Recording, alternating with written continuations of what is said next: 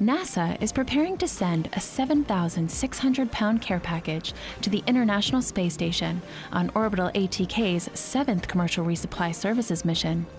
The Orbital ATK Cygnus pressurized module will get a boost to the orbiting laboratory aboard a United Launch Alliance Atlas V rocket.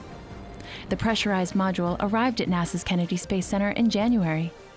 Its first stop was the facility's high bay, where it was removed from its shipping container to begin processing. The Cygnus service module arrived at Kennedy on February 1st. That's the component that holds the avionics, propulsion, and power systems for the pressurized cargo module.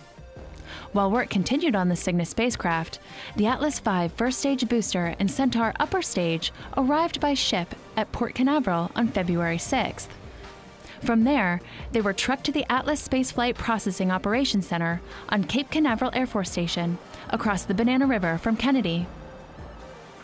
The Cygnus pressurized cargo module was loaded with supplies, equipment, and scientific research materials, rotated to vertical, and on February 14th it was attached to its service module. On February 22nd and 23rd, the Atlas V booster was lifted into place inside the Vertical Integration Facility at Space Launch Complex 41, and topped by the Centaur upper stage the next day.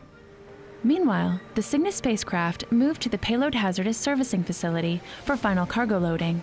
On March 10th, it was sealed in the two-piece payload fairing that will protect it during the climb to orbit. 1 week later, the fairing containing the Cygnus module made the early morning journey to the launch complex, where it was hoisted into position atop the Atlas V rocket that will soon carry it toward a rendezvous with the International Space Station.